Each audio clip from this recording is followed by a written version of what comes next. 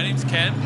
This is our first year doing the walk. I'm walking with my wife, Callie, and I'm walking for my stepmom, Marilyn.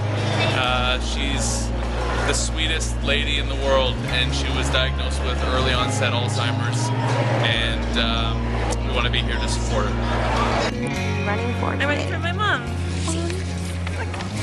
Running for my dad, this is Jim. My father, Roy Bates. We're walking in memory of my mom, Ina Koistra.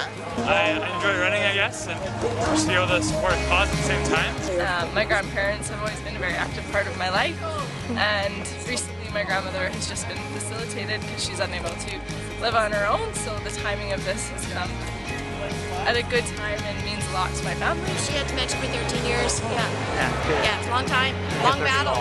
Long battle. My mom, and it's Jesse's grandma. How many years have you been walking? 14 years. 14 years. My brother Bill is presently in the Colonel Welch Care Facility. So we're neighbors and friends, and he dragged me along the first year, and now he can't stop me from coming. We're running for Nana. For my grandma. And can you tell us just a little bit about her? She was amazing.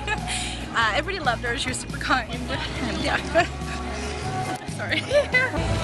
She had Alzheimer's for the last 3 years, so we made a decision last year that we would do this walk for her every year. Well, it's my mother-in-law. She's a grandmother, a mother, and mother-in-law. It means a lot to us to be running for a granddad and for my dad.